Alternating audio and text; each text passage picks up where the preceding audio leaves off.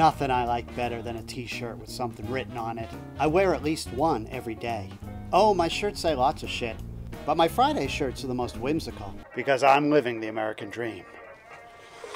Not the Israeli dream. Because their Jesus won't let them clean their gutters on Saturday. Not the Luxembourgian dream. Because who knows what the fuck that is. He had these tricks that he'd do at parties. He would turn gallons and gallons of water into wine. And then all the cool kids would drink and drink the wine until they died of alcohol poisoning. And then he'd raise them from the dead and they'd start all over again. How does a little brother compete with that? Card tricks? San Francisco Kowalski? I bet he's holding a stash of the good stuff. These women have the three most important traits. One, they're obedient.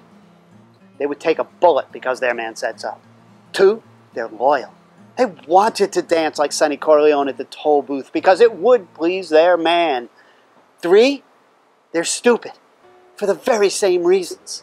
Because everyone hates that Roman opera.